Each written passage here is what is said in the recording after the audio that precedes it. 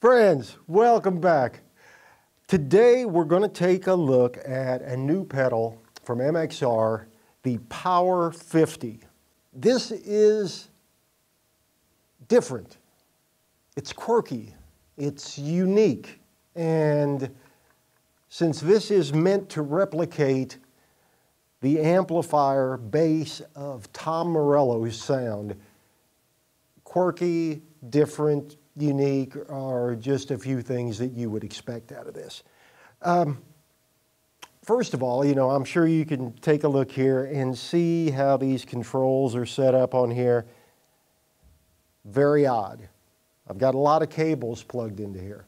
The delay is not coming from this. The delay is coming through the effects loop. To try to make some sense out of this, let's take a step back and tell you what it is we're trying to replicate here.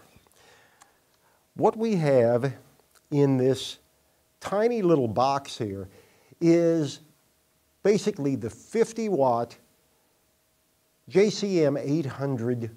It's the 2205 version, which is important. We'll get to that in a minute. But it's a Marshall 50-watt JCM 800 amp that Tom has been using since 1988, I think he said.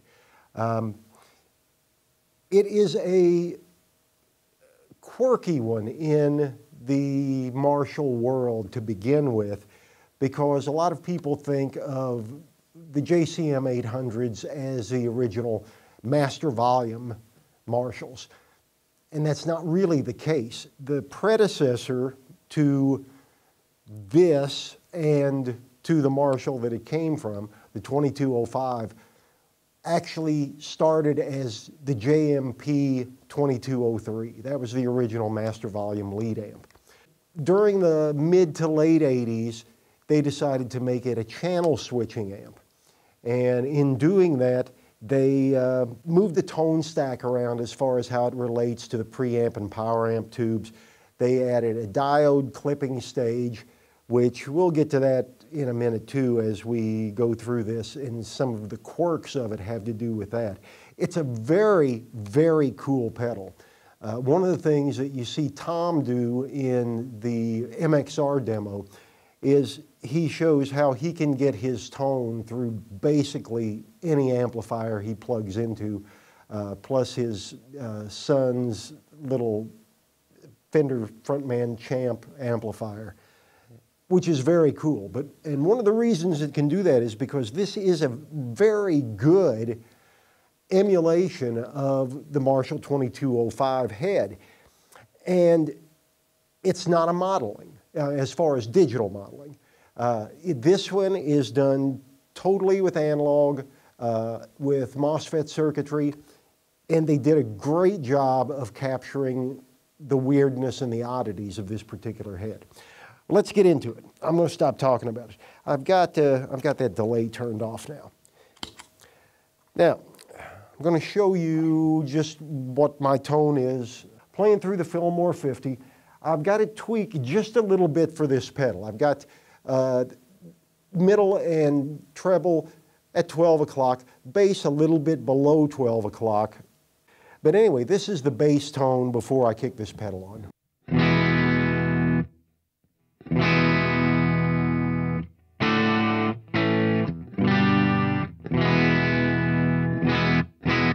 So just a little bit of grit on it, but everything else you heard coming from this box.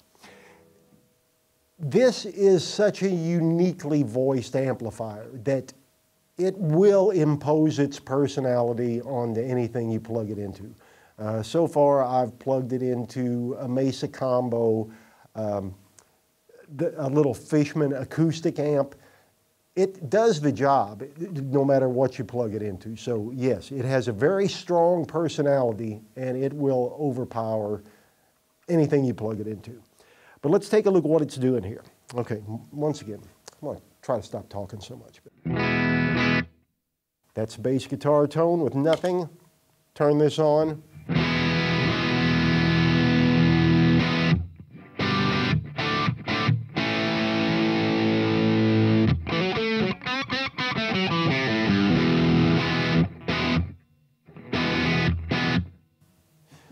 Now, as you can hear, it's got a lot of grit, a really good low mid-range thump to it, which was one of the nicest things about the JCM 800 series. It was kind of like the transition before the JCM 900s just, you know, kind of went in that army of chainsaws direction for their tone.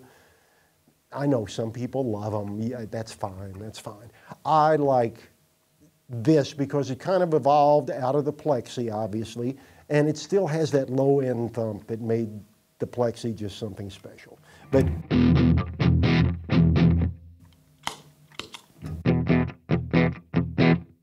I mean, you can hear what it's doing there.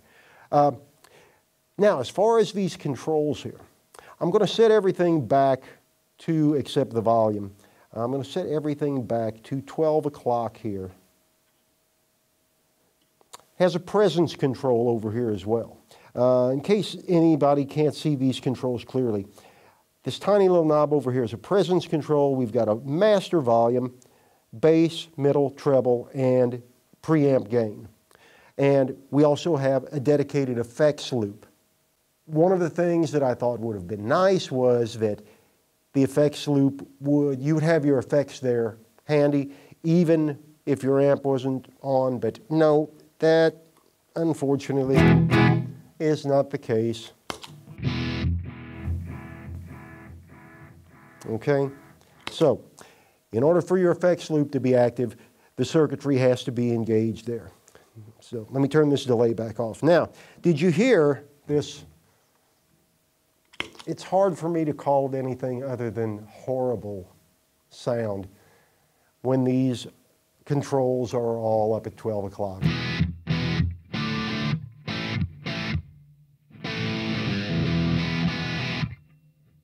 We've lost so much of the character that we had before in the mid-range. One of the reasons like this, you can still hear that we've got that good low-end thump on here, but because of the changes that they made between the 2204 series and the 2205 and the 2210, we now have a diode clipping circuit in here that I really didn't like it in the early Marshalls when they first introduced it. It adds a very just raspiness and a not pleasing type of distortion. Very aggressive. It may be one of the things that Tom appreciates in his sound, because on his amp, these are the settings he uses. He's got the treble almost dimed, the bass and mids down just a little bit. Let's take a listen to this.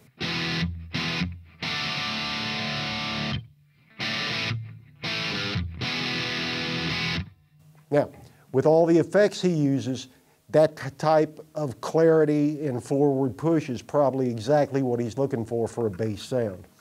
But for me and for everybody else who had one of these amps back in the day, we knew that the only way to get rid of that buzz in the top end from the diode circuitry was to turn the treble down to about 1 or 2 and use the middle and presence controls.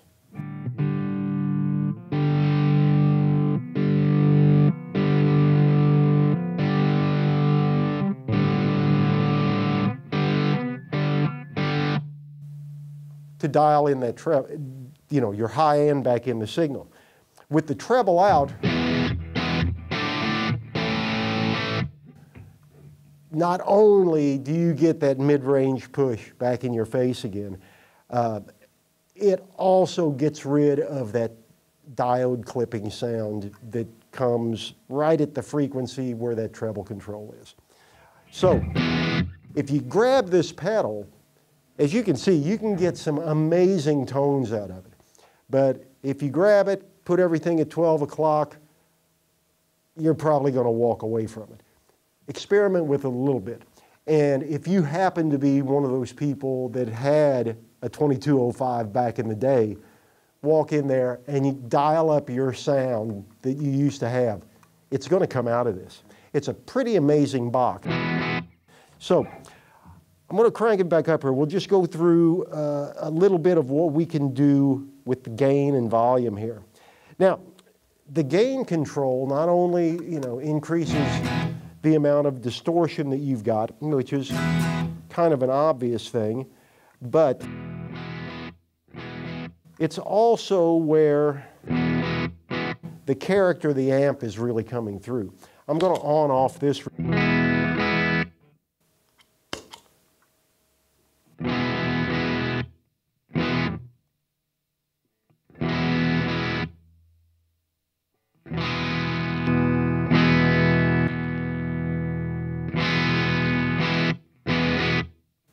Not really affecting it as far as overpowering the Mesa's sound with its sound. But as you increase the gain, and especially the mid-range, just like it was on the amplifiers, is very interactive with the amount of gain you get on this. So, be aware of that as well. But down here with the gain, now if the gain is off, you won't get anything. It's just like turning your preamp volume control off on the master volume Marshalls. So as we bring it in there.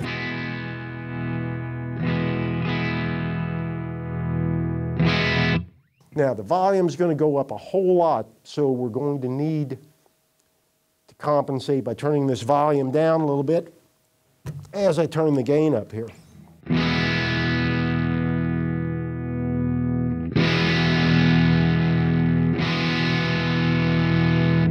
And again, once I hit 50% on here, you hear that diode nastiness coming back in, so I am going to dial my treble back down, get my presence back up here.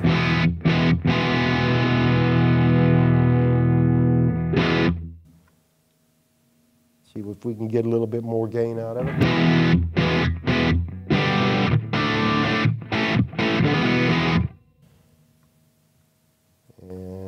Let's just push it all the way.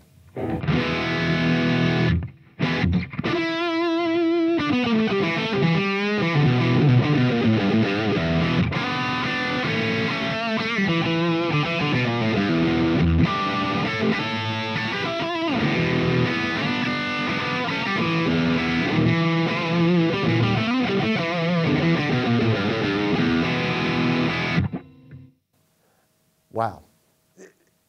This is a really cool pedal. I had to dig into it before I really started loving it because, just as I said, I turned it on, set everything to 12 o'clock, and I was just like, what the is this? Treat it like you would one of the JCM 800s, especially one of the later models with the diode clipping. Dial in your tone the same way, and it is a thing of beauty. It'll take you right back to that realm.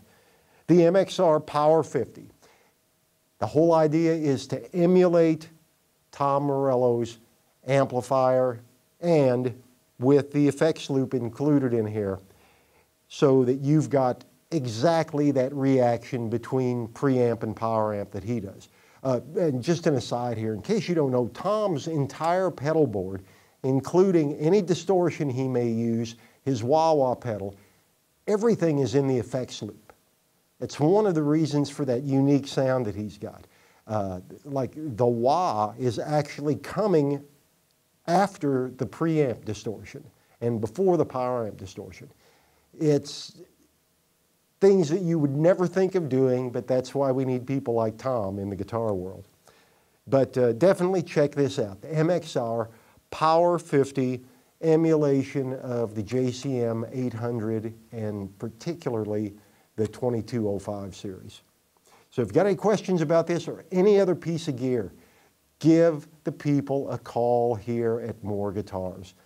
They will steer you toward the perfect amp, guitar, pedal for whatever tone you're chasing. They're the experts on every brand they sell, and they would love to talk to you and get you set up with the tone and the guitar, the amp you've been dreaming about.